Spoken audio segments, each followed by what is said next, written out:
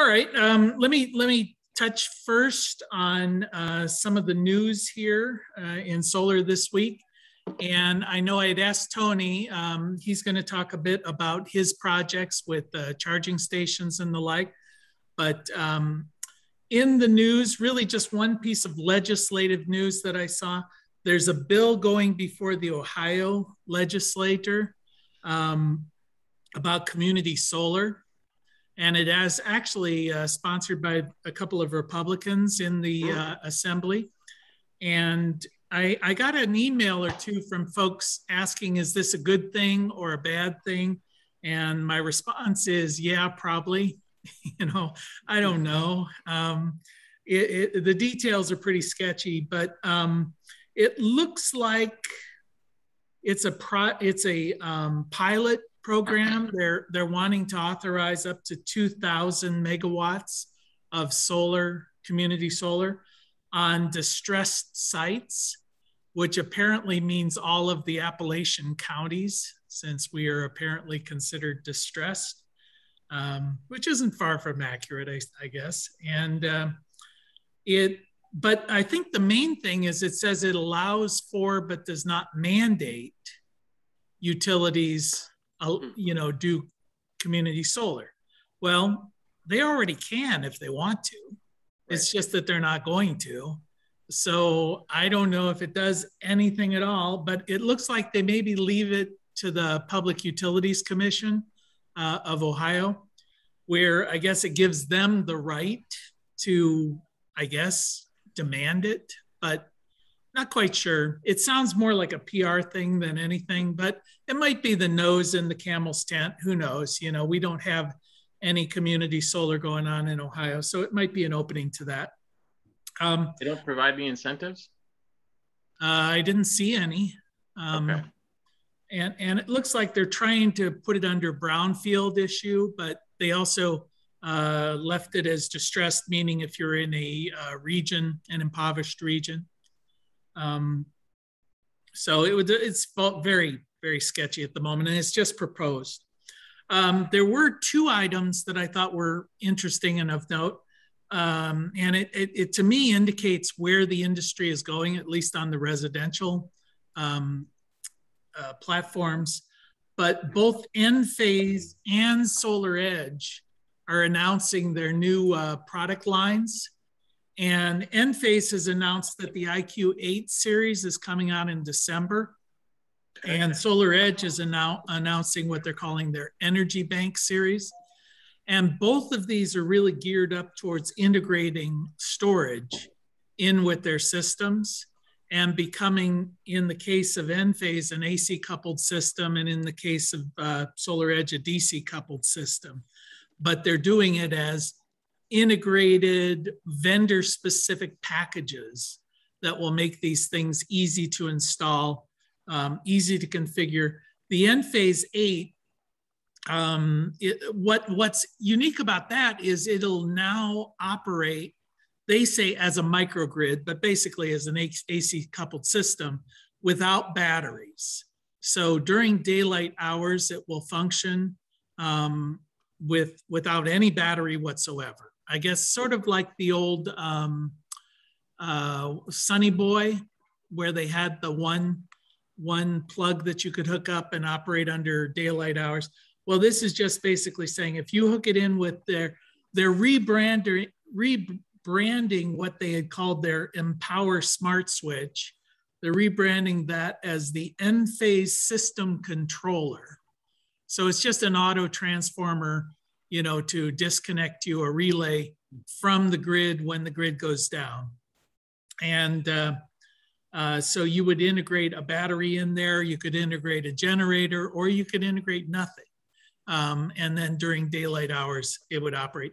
In fact, I brought up I have a little picture here of, let's see here, I'll do the screen share. This is the picture I wanted. And what this is showing you is essentially a whole house Enphase system with the array up here in the upper left. you go to the combiner box, and pretty much any new system that's being installed with Enphase is going to have this combiner box, because that integrates the communication system, and it only costs maybe $50 more than the communication system. Then you would hook into your load panel just with your standard AC coupled system, or not AC coupled, but your standard load side connection. And then you're going to essentially connect this smart switch between the main and the meter. So it becomes a new point of connection. And here you can integrate in your batteries, any generator. It wirelessly communicates with the combiner box in the system there. So this would be a whole house backup system. If you wanted to do just a critical load panel, this would be the configuration you would go with, where you come from the combiner box, then you go to the smart switch. There is a connection point for the sub panel, critical load panel, the batteries, generator, and then you head into the load side connection. So with the whole house, you're basically connecting the main where the backup sub panel connects in here. But it's beyond the main. You know, it treats the whole main load panel as a sub panel, essentially, when you're doing the whole house system. I wonder about this. I guess I can see a couple of problems. If you're bringing a generator in, if you're bringing in your battery backup, if you're bringing in all this, will you, I mean, how much capacity? Well, I guess that's coming into a 200 amp circuit anyway, so I guess it doesn't really matter. I was thinking about with a load side connection, how you're going to be limited with your amps. But most of this, I guess, is coming in through here. I'd have to see if this thing just sort of transfers through and connects over here, or if it does have to connect to a breaker. If it doesn't have to connect to a breaker, that might solve some problems in installations where the service panel doesn't have room for solar. So then suddenly this switch becomes the connection point and it no longer becomes an issue. So have to look at that. I'm not 100% clear on it. I did have this diagram here that I thought would be interesting to look at, which from an installation standpoint, pretty straightforward. The PV from the combiner box just connects in here. It'd be 2 hots and the line. And I suspect there's a neutral bus bar or a grounding bus bar in here somewhere. Then the exchange is their battery system, what they're calling the battery. The backup load panel or the critical load panel connects in here. It would be your main load panel if you're doing it as 100%. A generator hooks in here. All of these would just be 2 hots and a neutral. And then you're going either, if it's a critical load panel, you're going to the main from here, or if it's the whole house, this would be going to the meter. So Jay, did you mention at one point that they could do this without they're saying they could do this without the battery? Yeah, that's what they're claiming. They don't need a battery here. Now, if I'm just curious, if they don't need a battery, I'm just watching my panels from today, and it went from 19,000 to 5,000 in the course of a couple of minutes, depending on the cloud cover. I mean, especially if they're trying to power the whole house, is that, I mean, that kind of fluctuation up and down, isn't that going to cause a lot of trouble? Probably. I would think. I would think you just better not run your air conditioner, huh? Yeah. Okay. Again, I think we're dealing with the fact that all these people live in Southern California, and they're just not used to the real world of weather. They think rain is an amazing event. And apocalyptic. So they do integrate the standard battery for that is a 3.36 kilowatt hour battery, the Enphase. You can hook up to 3 of them together in a unit, and it's pretty straightforward. They buy, it just has a little combiner thing. You're just daisy chaining them together. Each of those is about $2,600 retail for those battery units.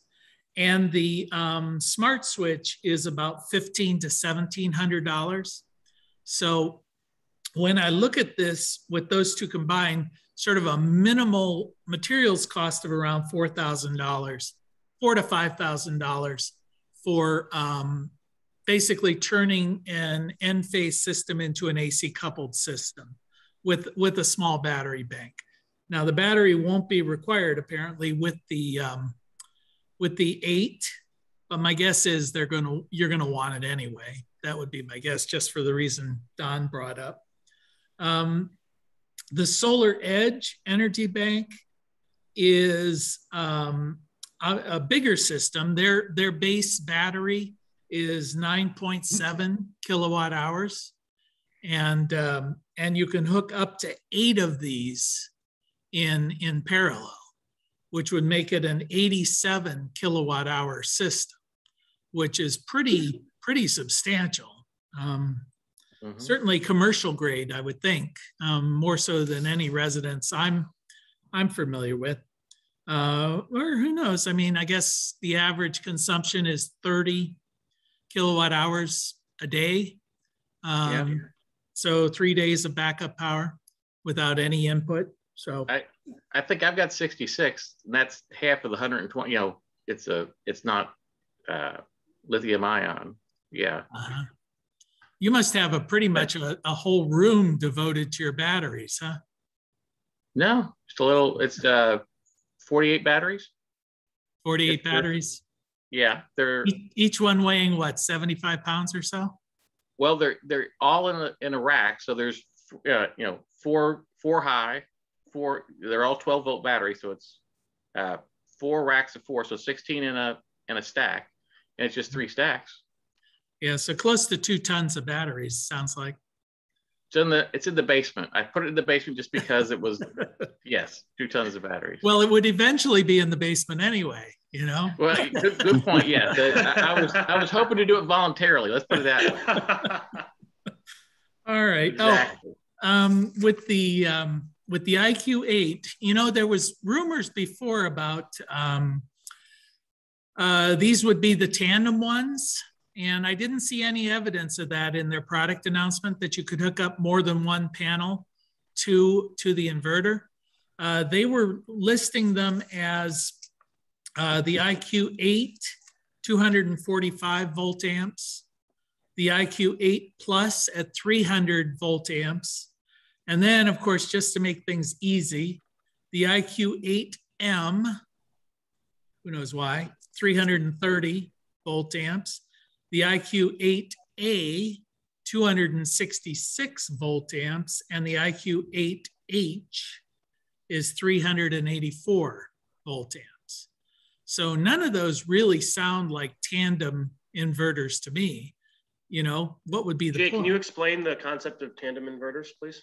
Well, there are inverters out there that you can, these microinverters, where you can hook up 2 panels to an inverter. In fact, I think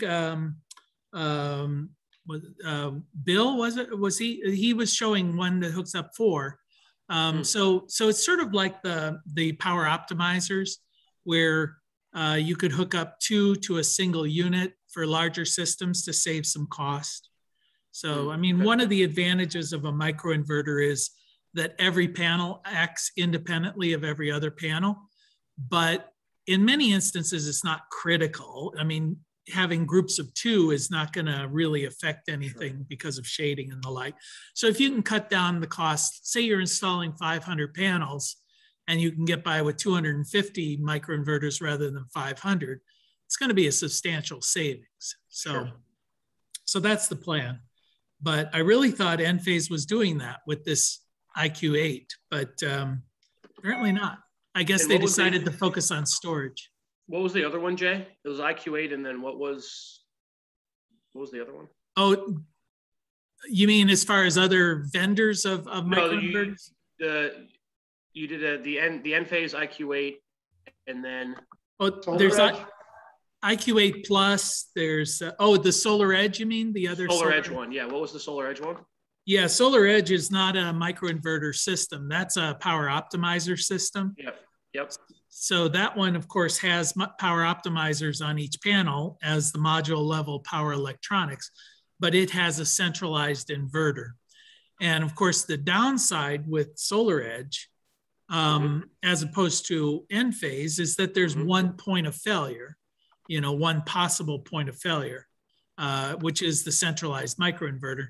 Whereas with microinverters, if there are 30 panels, you got 30 inverters. So if one goes bad, only one has gone bad.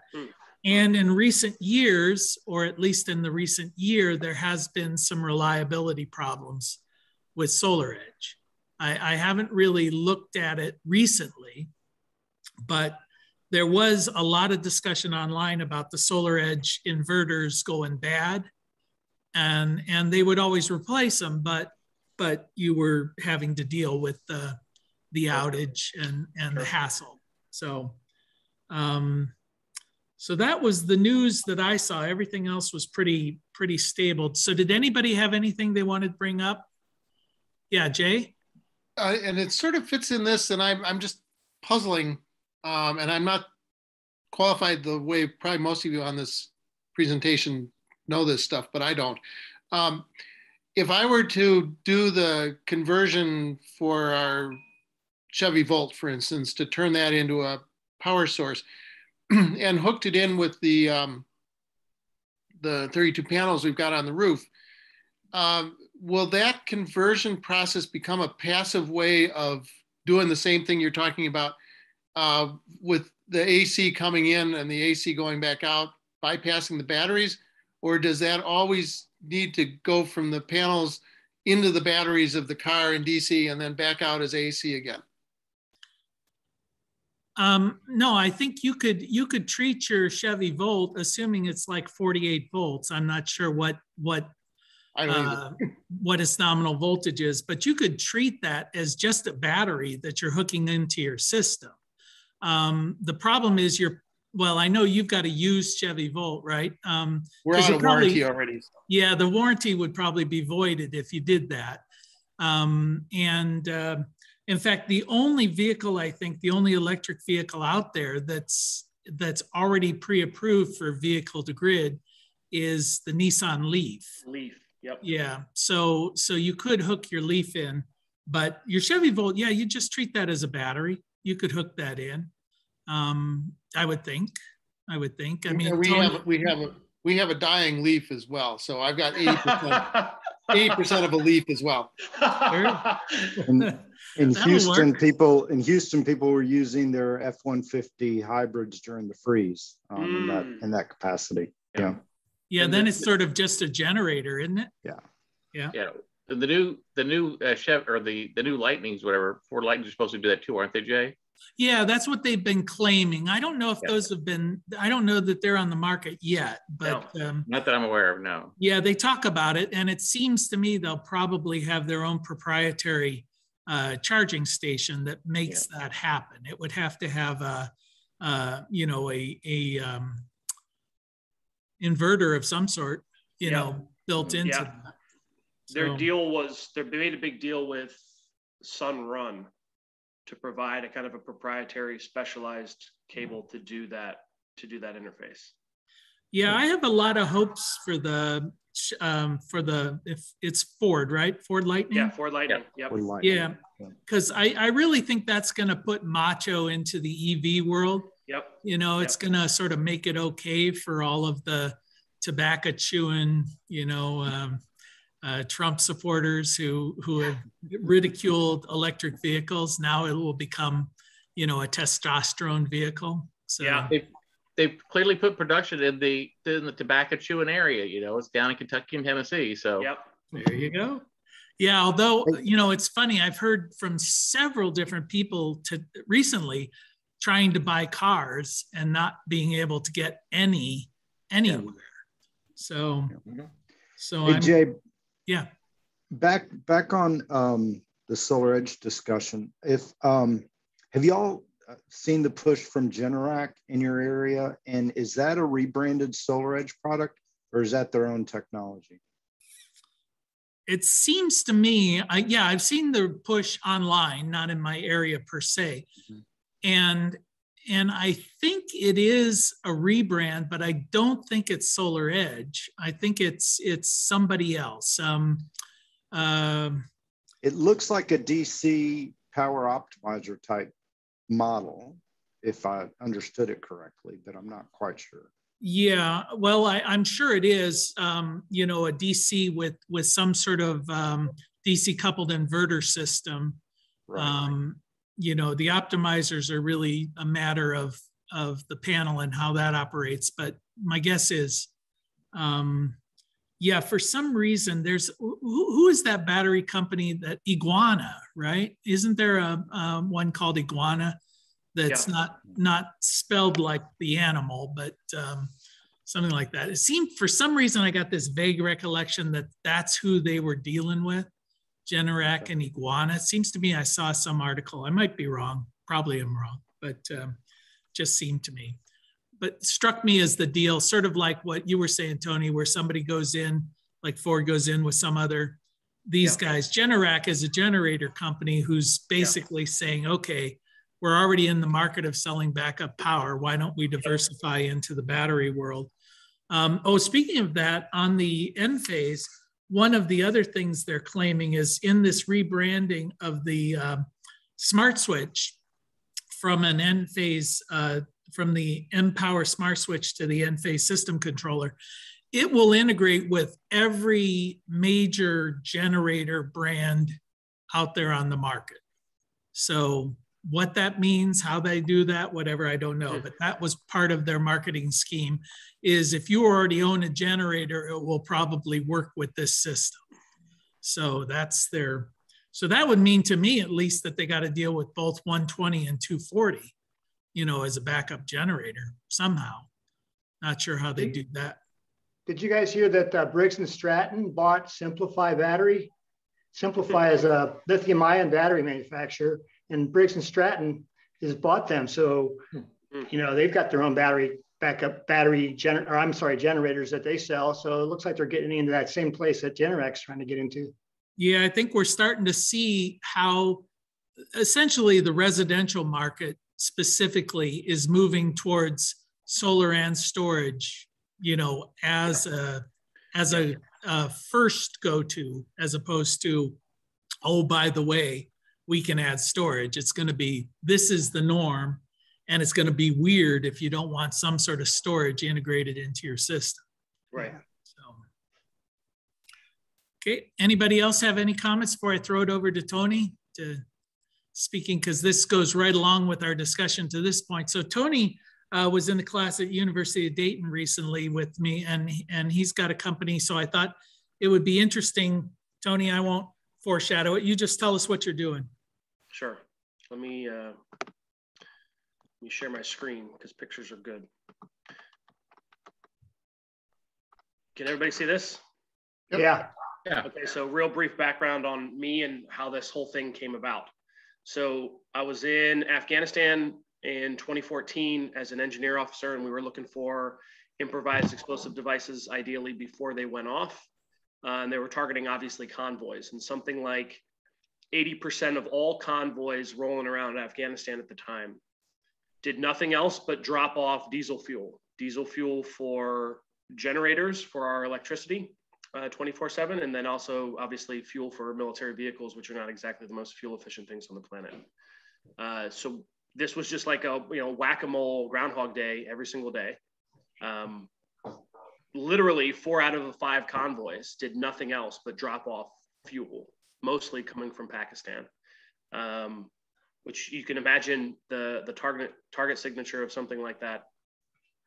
And that's not a great position to be in, to be driving a fuel truck through the mountains of Afghanistan for a variety of reasons.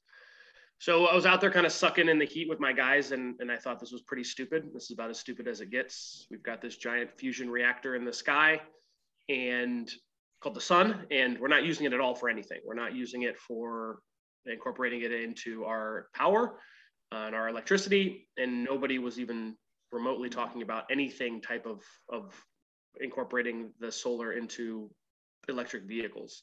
So I got back from Afghanistan late 2014. I'm looking around trying to figure out what I want to do with this. I'm pissed off. So I think I'm going to start a solar installation company, just a normal solar installation company. But fortunately for me, I linked up with a buddy of mine, Nelson, who at the time was getting his PhD at MIT. So he's a big moron. And he said he thought he could figure out a way to address what was and still is commonly cited as the #1 gripe for people not buying electric vehicles, and that's the slow charge time, and do it in a cost-effective way. And then also we wanted to continue to kind of push the envelope and work on incorporating renewable energy, specifically solar, more directly into the charging process, because it's great. It is absolutely better for the environment and air quality and anything else that anybody has to care about. If you switch your internal combustion engine vehicle for an electric vehicle, but if you're charging that with electrons that are generated by a coal burning power plant, that's suboptimal. We can do a little bit better. Still better than just burning gasoline and releasing it into the air, but we could do a little bit better. So we wanted to incorporate solar into that process. And then the last thing we wanted to do, we saw that there was just going to be this very big chicken and egg problem, was and still is today, where if you're talking about electric vehicle chargers, typically they're prohibitively expensive. And there's no real incentive for anyone, any parking lot, restaurant owner, apartment complex, anybody, to buy these expensive ass chargers and put them in their parking lots prior to anyone having an electric vehicle, right? So there's no, I'm going to go out and buy $100,000 worth of DC fast chargers for my residents, and nobody, because you look out in your parking lot and they're like, well, nobody drives an EV, so I don't want it. Well, they don't have an EV because there's no place to charge them, but you can't really justify dropping that kind of money. So the other thing that we wanted to try to solve by kind of combining electric vehicle fast charging and solar is the ability to make the math pencil out so that you can use this system for solar and storage now, and baked into that would be the charger if and when the fleets come online. So the other thing that we were looking at is on the commercial side, because we thought that that's where the wave would hit first. On the commercial charging side, they're kind of two extremes right now. On one end, you've got cheap, there could be $1,000, cheap glorified extension cords that are like AC chargers, 3, 5, 7 kilowatt dinky little AC chargers for your electric vehicle. And on the completely opposite end, you've got on the DC fast charger or supercharger side, you've got $150,000+ products for supercharging. And there's not a whole lot in the middle. And when we were looking at kind of doing the analysis of the market, we realized, well, the AC side won't work. One, just because it's slow in general. But when you're talking about Ford F-150 Lightnings, you're talking about Rivian pickup trucks, any e-truck or e-SUV, you're looking at between 100 and 180 kilowatt hour batteries in these vehicles. So I'll let you do the rough math, but if you're charging 180 kilowatt hour battery pack with a 3 kilowatt AC charger, you're probably not, it's going to take you 30 hours to charge, right? So it's just like kind of ridiculous, right? I mean, we're not talking days and days to charge vehicles. So that's a non-starter.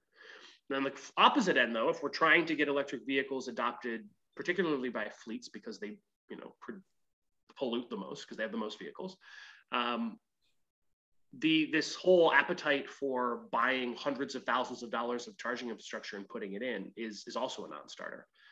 So what we said was, well, no one's really focusing on what we think is the right solution, which is what is the cheapest you can charge DC fast charger vehicle, and let's make that. And that looks a lot like we thought between 20 and 25 kilowatt DC fast charger. And then also we wanted to bake in the kind of the modularity to be able to ramp up.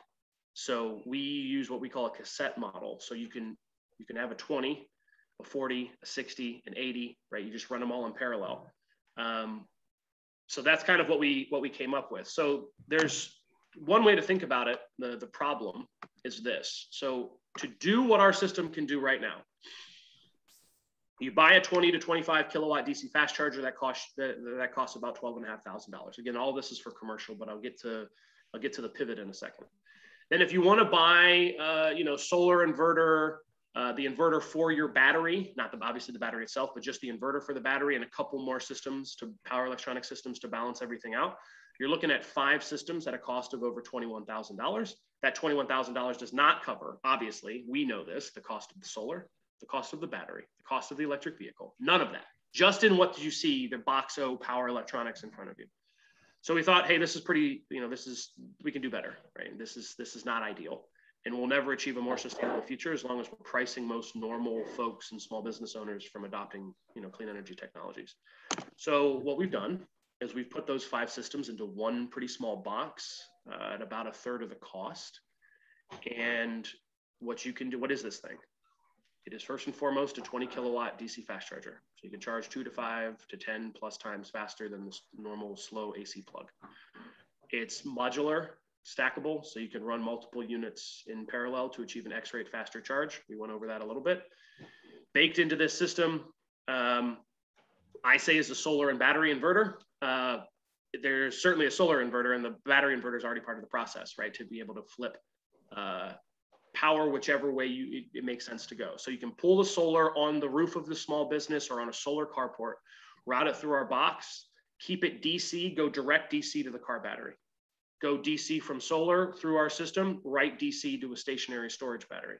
Go DC through our system, flip it to AC and push it to the grid. Pull energy from the grid, flip it to DC, push it to the car, push it to a battery, pull energy from the battery, push it to the car, push it to the grid. And then also supports kind of the bidirectionality. This is the kind of the holy grail that I think there's a little bit of overhype on, which is the whole V to X, vehicle to blank concept, vehicle to home, vehicle to vehicle, vehicle to grid, but it can kind of support all that. There's a kind of an interesting DoD application that we're working on right now with the Department of the Army for their kind of efforts in electrifying, which looks a lot like you can pull energy from a military electric vehicle, charge a military electric vehicle, or pull another one, or pull energy from a military electric vehicle, flip it to AC, and then power an aid station or command and control node, blah, blah, blah, blah. And I think they're pretty interested in that. Here's what I'm working on, and I'd love some kind of conversation at the end of this. There's just 2 more slides. This is what we're really excited about, and this is what I'm working on next week in LA. So we think we've figured out how to get solar DC fast charging for electric vehicles at or below grid parity, which has never happened before, ever, anywhere. So what we're trying to build, and we're very much, I'm literally flying out to look at sites and to talk about the technology a little bit more with a company out in LA called Hive. Hive is the website. Very interesting. Their business model is, let's give electric vehicles to the people who drive the most. Who drives the most? Gig economy drivers. Also, mostly low and middle income folks who don't have a place, who can't afford an electric vehicle, and don't have a place to charge it because they don't have a garage to go home. And most folks don't have a garage to go home and charge it in. So if you want to decarbonize transportation and you want to target the people who drive the most have right now the shittiest vehicles, the most polluting vehicles because they're old, blah, blah, blah, blah. And there's no place to charge it. So their entire business model is getting, in this case, right now it's Bolts, Chevy Bolts, getting Bolts to gig economy drivers and actually having them make more money than they have right now based on the vehicles that they're driving around right now. They're the clunkers that they're driving around right now. So that's their whole premise, is let's get electric vehicles to the people who drive the most. That looks a lot like low and middle income gig economy drivers. And the problem that they had and why we got connected was they spent about 6 months arguing with all of the national charging infrastructure guys, ChargePoint, Electrify America, EVgo, blah, blah, blah, blah. And they were trying to get them to come off their profit margins because they know that they're getting electricity from the grid at like 15 cents in California a kilowatt hour. And then they're charging 40, 50, 60 cents a kilowatt hour, right? And they're just making money kind of hand over fist. And they're like, hey guys, look what we're trying to do. We're not asking for charity, but like, can you come off of it a little bit? Can you do 30 cents or maybe a little bit better than that? And the answer for everybody was no. So they're like, screw it, we're going to do our own charging network. We're going to do our own charging. And that's where we got connected. Then when they found out that we could do solar and storage, that was pretty appealing. Kind of puts this whole, not only are we going to electrify the people who are polluting the most, but we're going to also incorporate renewables into that process. And what we're working on right now is doing the carbon payback. So right now, if you have, it's to go carbon neutral for an electric vehicle. It depends on how much you drive and where your energy is generated from charging that vehicle. But it's about 7 years on average for it to be, carbon neutral and start going back the other way. We think we can get that down to 1 year doing this. So what this system is that we're designing, and we're very much in the design phase, so I'd love to kind of open up the conversation with the group, but we think it looks a lot like a solar canopy, probably 15 to 30 kilowatts, a battery pack. Now, the interesting thing with batteries, I can get batteries for a hell of a lot cheaper than anything that any of these guys are saying, right? So their typical battery consumer battery price is about $700 to $800 per kilowatt hour. They're getting their batteries for probably $150 or $200 a kilowatt hour, to give you just an idea of how much money they're making, direct from the supplier, directly from China or South Korea. So we can do batteries for a hell of a lot cheaper than what anyone is going to get downstream. But to kind of push that a little even further, these bolts are getting in accidents about the national average every 100 or 150,000 miles. And many times this has nothing, I mean, it's not total, right? It's not bad accidents at all. It's minor little things. And they have a few bolt battery packs laying around. So there's a conversation in this, we could go off on a tangent on the recall of the bolt and why that might not be a good idea right now. But the bigger problem that's very interesting to solve is we think that there is a gap. The devil's in the details, and the whole business model is based on finding this gap out. But there's a gap between the amount of energy that a car needs to use to move. Because right now, an electric vehicle battery is put in a car, it's run, it degrades a little bit and can be refurbished. And then it gets degraded a little bit more. They pull it out and go directly recycling it. So talking to all the guys in GM, I've had conversations with probably a couple dozen people at GM. That's the current way that this is done. Our thought is that there is some life. I don't know if it's a lot, I don't know if it's a little, but there is some life between when a battery is useful, no longer useful for a car, but very useful as a stationary storage application for a hell of a lot cheaper than you would buy a new battery. Obviously also more sustainable because you're not needing a new battery, you're using an old one. You're just extracting more life and more value out of the same battery pack. And you know it will also always end in recycling. So the question is that hundreds of discharges? Is that thousands of discharges? Is that months? Is that years? What's the time gap? So that's another kind of thing that we're working on. But if you combine solar and storage, particularly second life EV batteries, but that's kind of a longer term project. Solar and storage with DC fast charging and high levels of utilization, the maths for the first time ever starts to pencil out for being kind of a profitable endeavor. And then the last thing we'll talk about. So when you create something that's an EV charger and this power electronic stuff, you kind of have a zebra crisis. Are you black with white stripes or white with black stripes? Are you a charger that does this other stuff or this other stuff that does a charger?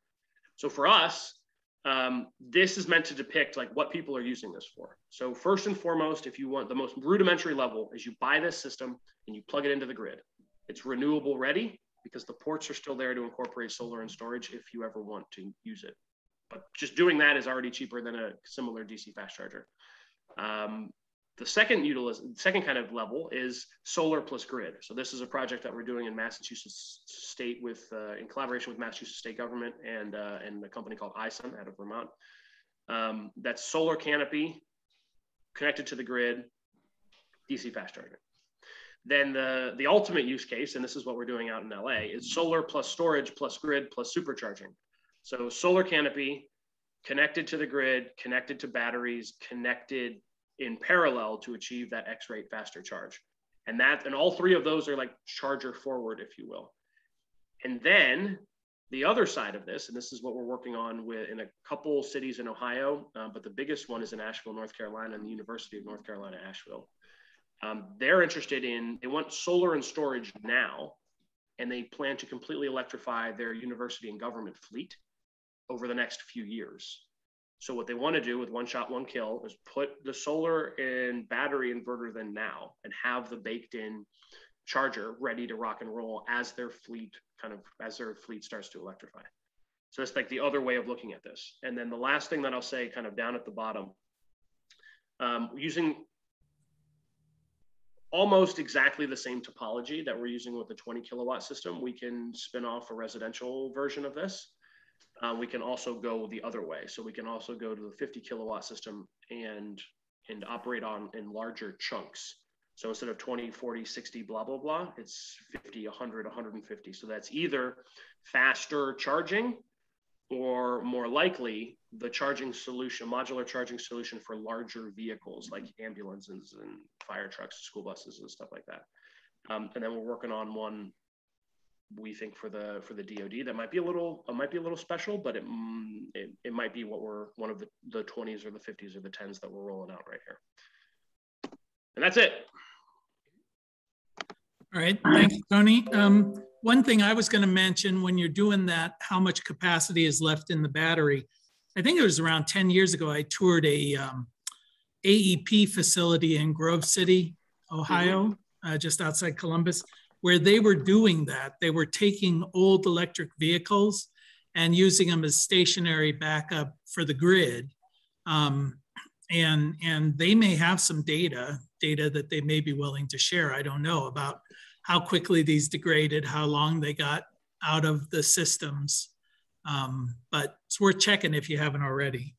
Sure. Yeah. There's quite a few people. I mean, because everyone understands that this is kind of the holy grail. If you can extract a few $1,000s extra from every single EV battery, every major auto manufacturer in the world has said they will go mostly or entirely electric by 2035. Every single one. And I think a lot of folks kind of talking with guys inside the industry right now, particularly at GM, they think that timeline's too long. Because in the meantime, you have to split your supply chain. You have to split your manufacturing capacity. You have to run dual tracks for the next 15 years. That's not tenable. So we'll either see a quicker adoption of a lot of these companies in making the transition to electric vehicles, or we'll see them go out of business because you can't survive that long. Yeah, I thought it was interesting. I was just doing today some research on electric vehicles, and there was a projection. I don't know who made the projection. I think it was the Department of Energy. They were hoping that by 2025, 20% of all new vehicles sold would be electric. And then I saw another article said in the first half of 2021, 26% of all vehicles were electric. Yeah, Jay, the most embarrassing analysis has ever occurred. Like if you ever want to just laugh at people who think that they're smart, like read any EV report by any McKinsey, JP Morgan, Deloitte, any of these people who are like industry experts and industry gods and anything. They've been embarrassingly wrong about everything as it relates to electrification. Yeah, EIA yes. is notorious for that. I saw about 2 years ago, they were saying, by 2025, 15% of the grid would be electric. And the very same day it was announced 17% of the grid in the US was renewable. And you're like, really, guys? Come on. Yeah. A very common one was 30% by 2030. And it's kind of laughable right now. Yep. Yeah. So, okay. Anybody now, my understanding, your first step, you're saying just make a cheaper DC fast charger that fills that gap between the cheapy ones, which are AC based, and the very expensive ones they're putting in gas stations. And you really think you can do that at about $6,000 for all the electronics? So we've done this dance with several manufacturers and got a few quotes, and we're pretty confident that we can offer it for that price point. Now, what will we go to market at? I don't know, maybe 10K. And then our job, we have identified two main things. This is super nerdy, but the CCS controller, so to be able to do the communication with the car for the charging. Right now, we're getting it from a German company for that control module, and that's like $1,500 itself. And then we have in our prototype, we've got this massive ass transformer that's used in like missile technology. So it's way overkill for what we needed. And that's about over $1,000. And neither of those two things need to be that expensive. So we'll probably do our own CCS controller, and we'll probably do our own transformer. So what we'll probably do is offer it at ish 10, and then, which is still better than if you just bought a DC fast charger at 12 grand, and then bake everything else into it. And then we will work on making it cheaper for us to make and not increasing the cost of the system. Will Jay be able to hook up his Chevy Volt to that system? The Volt, it'll be a little bit of overkill. Maybe we're working on the really interesting one is the residential spinoff. So we've got a lot of interest. So iSun, Sunrun, the US's largest residential solar installer, Florida Power and Light, all of these cats are really interested in kind of collaborating to roll out the residential version of this. As an aside, a few months ago, SunPower, multi-billion-dollar solar company in the US, and Wallbox, multi-billion-dollar electric vehicle charging company out of Barcelona, made this grand announcement that they were going to pair up and jointly develop a product that would better combine solar and storage and bidirectional EV charging, and that it could come to a house near you in like 2023. We could do that probably in 3 months. So that's a good validation of kind of where the market is headed without kind of being sunk, because if these guys figured this out 3 years ago, we'd be in a little bit more of a kind of a scary place. Well, it strikes me that the Chevy Lightning or the Ford Lightning is going to basically mandate, if they do what they're saying, that anyone who owns an EV wants to be able to use it to back up their house. If that becomes a thing, everybody's going to say, well, why aren't you already doing this? Because they're doing it, but I don't want to spend $80,000 on a pickup truck. I want to use my Chevy Volt or my Leaf or my whatever. So yes. Is that something that is a technological hurdle, or is that something that you're just like, yeah, that gets baked in? Of course it does. I think it's a great question. You don't build, so this is kind of nerd out a little bit on battery technology for a second. You don't build a battery. If you were told, give me a battery for a vehicle and give me a battery that sits on the ground for a home, that's not the same battery. You need to optimize. So in a car's case, it needs to be light, and it needs to be able to output a tremendous amount of energy. Like 150 kilowatts is being expended when you're talking about, putting the accelerator down on even like something like a Bolt. It's an incredibly energy intensive process to move people and metal through time and space. That's not the case. And the opposite is almost the case with the stationary storage. It's okay to have something heavy if it's in your basement, hanging out in your basement. And you're also not going to need to discharge it anything close to 150 kilowatts at a time. So you optimize batteries based on what you're using it for, and that affects the cost. So I think there's too much hype on this whole vehicle to grid nonsense. I just think that that's kind of silly. And I can tell you why. And then there's also, I think, a little bit of overemphasis in using your car battery every single day to be the energy storage for your home, because it's not optimized to do the job that you want it to do. Emergencies, 100%. Sure, you need it for 3 days as Texas freezes over. Cool. But we're talking about every single day? No, because it just doesn't make economic sense. Because you're either going to discharge that for your home, or you're going to discharge that in miles driven. So you got to rob Peter to pay Paul at the end of the day anyway. And the batteries are not designed to be plugged in to run a house every single day. Okay. Well, I know you guys are focused mostly on the residential. Well, I won't keep dominating. Jay, you had a question? Well, it's just I can't resist asking you a vehicle to grid question. Sure, since you please. said all that.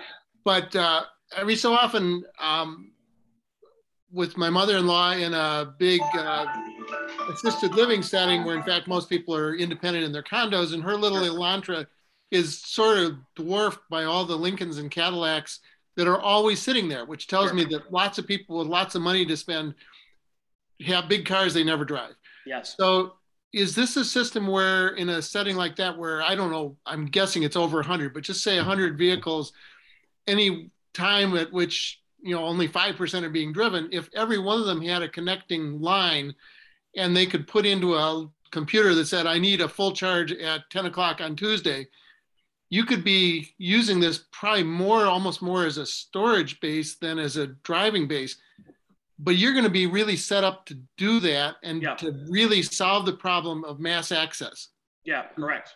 And is that, so you didn't say anything about apartment buildings and such, but these are the mass parkers instead of the mass users.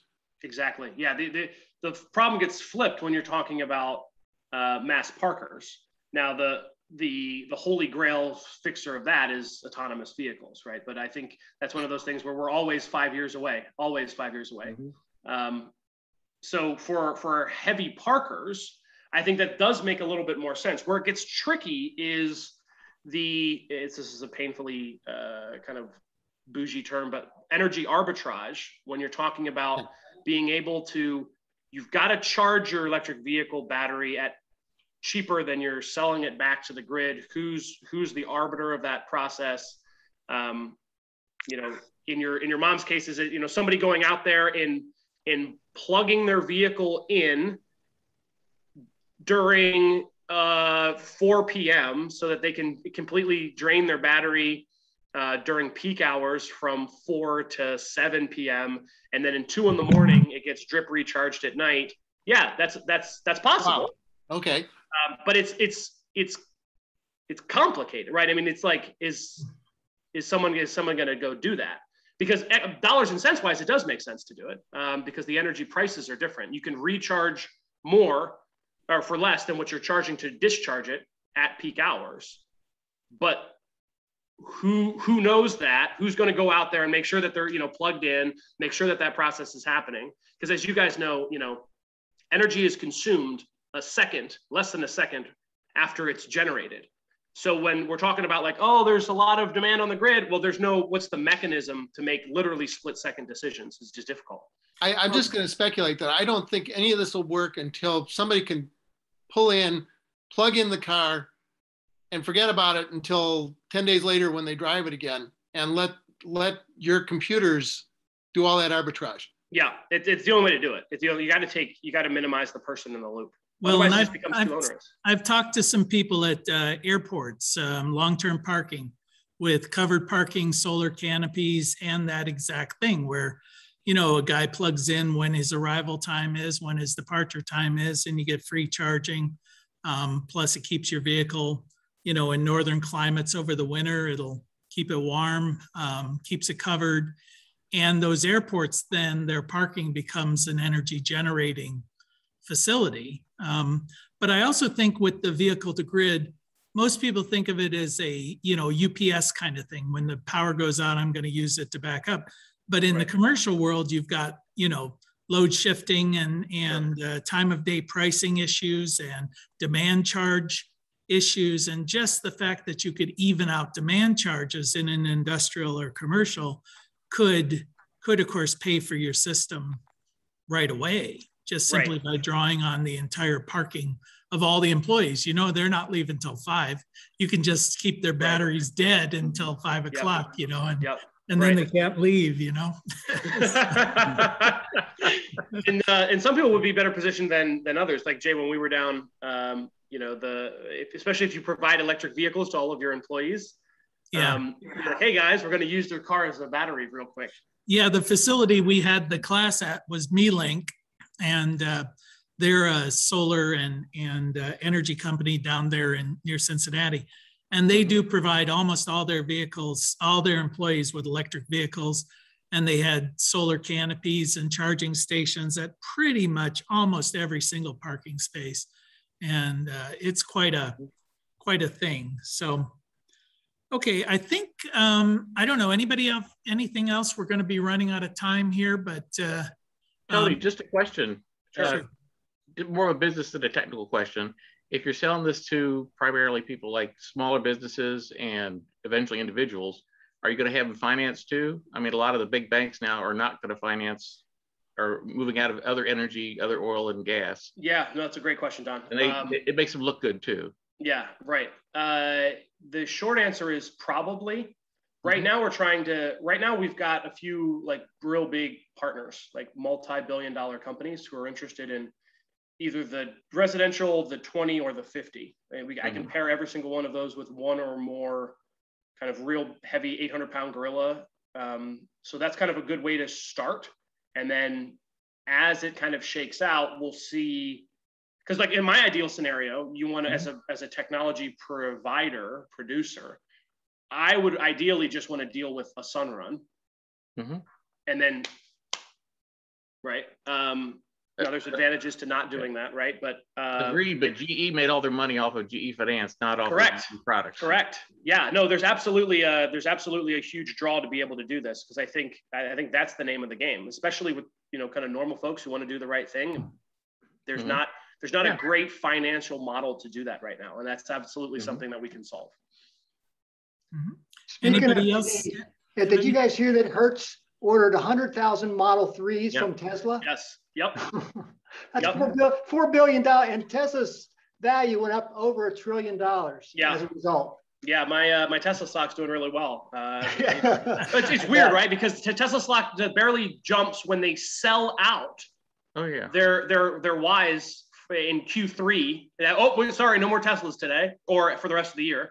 Then the stock price doesn't change. But if they sell 100,000 cars to Hertz over the course of however many years, then your stock price goes nuts. I mean, this is just a wacky world where we're living in. Well, it was funny. Last time I was in MeLink before this most recent time, everybody was driving a Chevy Volt, and now this time everybody had Teslas. Which was clearly a change in the market. So.